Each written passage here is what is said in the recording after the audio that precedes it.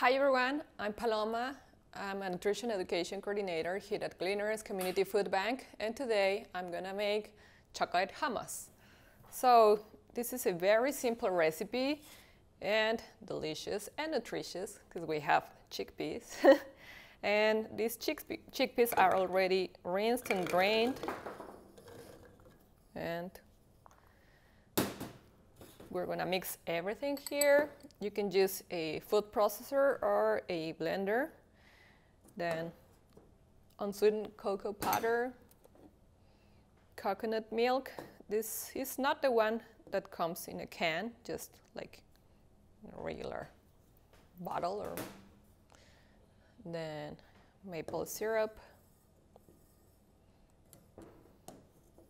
a little bit of vanilla extract, and chocolate chips already melted with just a little bit of coconut oil.